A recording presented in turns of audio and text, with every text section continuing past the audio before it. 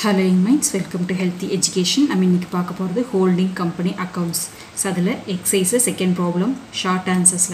P Limited acquired 65% shares of Q Limited on 1/10/2002. So, 65 shares வந்து P Limited Q Limited acquired பண்ண எந்த dateல அப்படினா 1/10.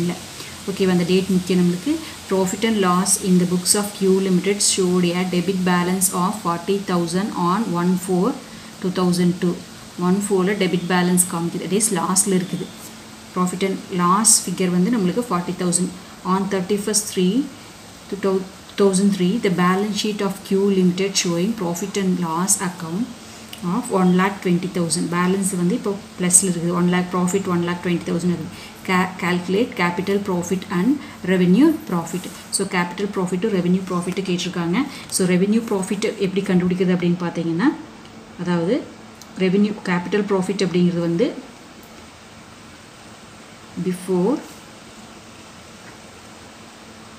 acquisition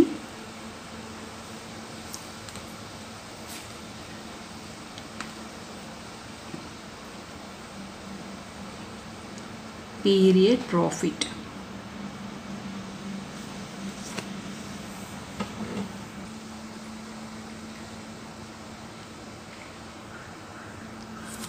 So இது வந்து revenue profit அப்படிங்கிறது after acquisition period profit. Okay, acquisition அப்படிங்கிறது என்னங்க purchase. ஓகேவா? ஸோ பர்ச்சேஸ் தான் நம்ம அக்யூசேஷன் அப்படின்னு சொல்கிறோம். ஸோ இப்போ வந்து எப்போ பர்ச்சேஸ் பண்ணியிருக்காங்கன்னு பாருங்கள். 1/10 பர்ச்சேஸ் பண்ணியிருக்காங்க. நம்மளோட அக்கௌண்டிங் இயர் நம்மளுக்கு எப்போ ஆரம்பிக்குது அப்படின்னு பாருங்கள். அக்கௌண்டிங் இயர் அப்படின்னு பார்த்தீங்கன்னா 1402 க்ளோசிங் பேலன்ஸு 31st சொல்லிட்டாங்க. அப்போ நம்மளுக்கு என்ன வருங்க? 14022 to 31/3/2003. ஓகேவா? ஸோ இதில் வந்து அக்யூசியேஷன் டேட்டு நீங்கள் பர்ச்சேஸ் டேட் பாருங்கள் 1/10/02. ஓகேவா? P Limited acquired 65% shares of Q Limited on 1/10. So இந்த டேட். ஓகேவா? ஸோ அப்போ இந்த டேட்டுக்கு முன்னாடி இருக்கிறதெல்லாம் என்னங்க? கேபிட்டல் ப்ராஃபிட், பின்னாடி இருக்கிறதெல்லாம் revenue profit. So before the date of purchase வந்து capital profit, after the date of purchase வந்து revenue profit. ஓகேவா? ஸோ அப்போது நம்மளுக்கு என்ன வருங்க? 1/10/022 31/3/03. ஓகேவா? எவ்வளோ மந்த்ஸுங்க? 6 months வருது. ஓகேவா? 6 monthஸில் வர ப்ராஃபிட் எல்லாம் வந்து யாருக்கு வருங்க? Revenue profit. ரிமைனிங் 6 months எங்கே போகும்? அதாவது எந்த மந்த்துங்க? 1/4/022 1/4/022. இப்போ இங்கே அக்யூசிஷன் டேட் வந்து 1/10 இல்லையா? 1/10/02. இப்போ என்ன வரும்னு பாருங்கள். இங்கேயும் 6 months தான். ஓகேவா? 6 months. இந்த இடத்துல என்ன வரும் அப்படின்னு பார்த்தீங்கன்னா 39 தான் வரும். ஓகேவா? இல்லையா? 4 5 6 7 8 9. ஸோ இப்போ நம்மளுக்கு பேலன்ஸ் பாருங்கள். பேலன்ஸ் வந்து டெபிட் பேலன்ஸ் அப்படின்னா அதோட மீனிங் என்ன அப்படின்னு பார்த்தீங்கன்னா, டெபிட் பேலன்ஸ் அப்படின்னா லாஸ். ஓகேவா? கிரெடிட் பேலன்ஸ் அப்படின்னு சொன்னால் அது வந்து ப்ராஃபிட். ஓகேவா? எவ்வளோ இருக்குங்க? 1/4 எவ்வளோ இருக்குது? 40,000 இருக்குது. அப்போ நம்மளுக்கு ஓப்பனிங் P&L அப்படின்னு பார்த்தோன்னா மைனஸ் எவ்வளோ இருக்குங்க? 40,000 இருக்குது. ஓகேவா? க்ளோசிங்கில் எவ்வளோ இருக்குங்க? at the end of the அந்த இன்பிட்வீன் பீரியடில் வர ப்ராஃபிட். ஓப்பனிங் கொடுத்துருக்காங்க, க்ளோசிங் கொடுத்துருக்காங்க. இன்பிட்வீன் வந்தது தான் நம்மளுக்கு அந்த இயரோட ப்ராஃபிட். அதில் 6 months revenue profit, 6 months capital profit.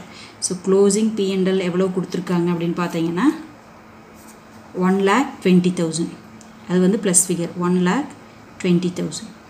So இதை ரெண்டே என்ன பண்ணுங்க? லெஸ். அப்போ மைனஸ் என்ன ஆயிரும்? ப்ளஸ் ஆயிரும். 1,60,000 அந்த இயரில் ப்ராஃபிட் வந்திருந்தா தான் என்ன ஆகுங்க? இதோட கான்செப்ட் பார்த்துக்கோங்க. 1,60,000 வந்திருந்தா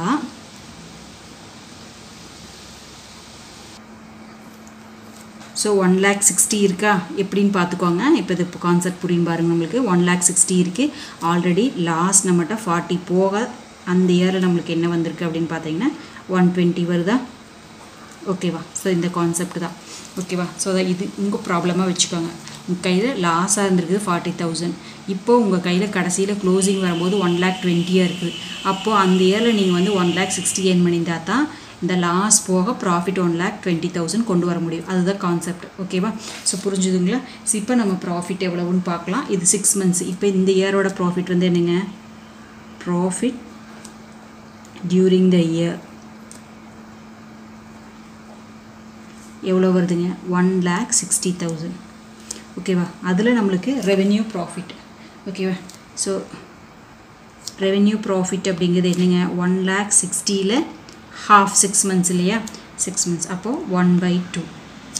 ஓகேவா? அதாவது இது மீனிங் என்ன அப்படின்னு பார்த்தீங்கன்னா 6/12 தான் நான் அப்படி போட்டிருக்கேன். ஓகேவா? என்ன வருங்க? 80,000 வருதா? ஸோ இதுதான் நம்மளுக்கு என்னங்க? Revenue profit. ஓகேவா? So revenue profit கண்டுபிடிச்சிட்டோமா? இப்போ கேபிட்டல் ப்ராஃபிட் கண்டுபிடிக்கலாம். ஸோ கேபிட்டல் ப்ராஃபிட் கண்டுபிடிக்கிறப்போ அந்த இயரோட ப்ராஃபிட் எடுத்துக்கலாம். ப்ராஃபிட் க்ளோசிங் ப்ராஃபிட் எவ்வளோ இருக்குதுங்க? க்ளோசிங் ப்ராஃபிட் அப்படின்னு பார்த்தீங்கன்னா 1,20,000. ஓகேவா? அதில் நம்மளுக்கு ரெவென்யூ ப்ராஃபிட் எவ்வளோ இருக்குதுங்க? Closing profit 1,20,000 minus revenue profit கண்டுபிடிச்சிருக்கோம் இல்லைங்களா? அந்த இயரில் நம்மளுக்கு ப்ராஃபிட் 80,000 வந்திருக்கு. ஸோ இந்த டிஃப்ரென்ஸ் என்ன வருது அப்படின்னு பாருங்கள். டிஃப்ரென்ஸ் வந்து 40,000. ஸோ ரிமைனிங் ப்ராஃபிட் வந்து எப்போ வந்ததுங்க? கேபிட்டல் ப்ராஃபிட் 1 இயரில் நம்மளுக்கு 6 monthsக்கு வந்த ப்ராஃபிட் 80,000, ரிமைனிங் 6 monthsல வந்தது 40,000. ஓகேவா? ஸோ அப்போ கேபிட்டல் ப்ராஃபிட் எவ்வளோங்க? 40,000. ஸோ இந்த மாதிரி உங்களுக்கு வீடியோஸ் வேணும் அப்படின்னா கமெண்ட் பாக்ஸில் கமெண்ட் பண்ணுங்கள். உங்களுக்கான வீடியோஸ் நான் போடுறேன். சம்ஸ் ஏதாவது டவுட் கிளியர் பண்ண வேண்டியது இருந்துச்சுன்னா கிளியர் பண்ணிக்கலாம். ஸோ அது வரைக்கும் எனக்கு என்ன வீடியோஸ் இருக்கோ அதை அப்படியே நான் அப்லோட் பண்ணிட்டு வரேன். தேங்க்யூ ஃபார் வாட்சிங். Have a happy day.